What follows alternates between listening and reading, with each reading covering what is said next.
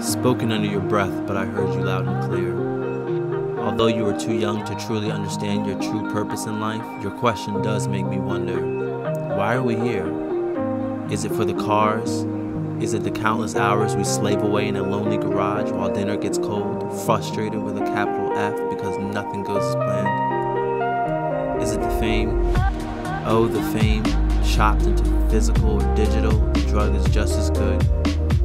Watching those numbers skyrocket and seemingly the world bowing to your social media platform like a shrine, that must be it. Or could it be the friends?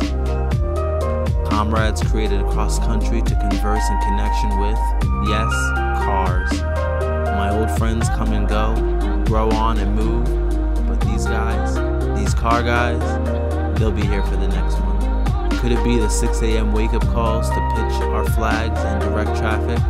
The year-long stretch of paperwork and passing out flyers, the anxiety of whether or not anyone will show. Yeah, we love that. We love it so much, we dance, we laugh, we bring our families along to share in it. We wake up extra early to drive in packs, wait in long lines, pay our entrance, and maybe for a few more things to slap on our bumper or hang in our windshield, our badge of honor. Collecting accessories like stars on a flag, we take pride in our culture, and we'll do anything we can to protect it. That's why we're here.